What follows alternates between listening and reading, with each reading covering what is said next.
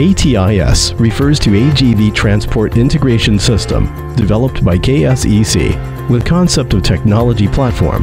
It supports various guiding modes and adapts to complex and volatile travel route and procedure.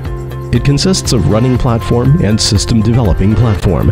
Running platform includes base control system, monitoring system, onboard control system, and vehicle operation simulation system.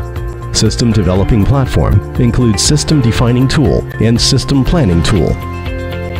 AGV base control system is the core of ATIS for task management, vehicle dispatching, transportation control, and communication management of peripheral equipment. The system is composed by task management module, vehicle management module, traffic management module, communication management module, route management module, and I/O management module. AGV monitoring system is the HMI of AGV base control system for monitoring the running status of AGV, such as traveling, parking, loading, unloading, and running areas of all AGVs in real time.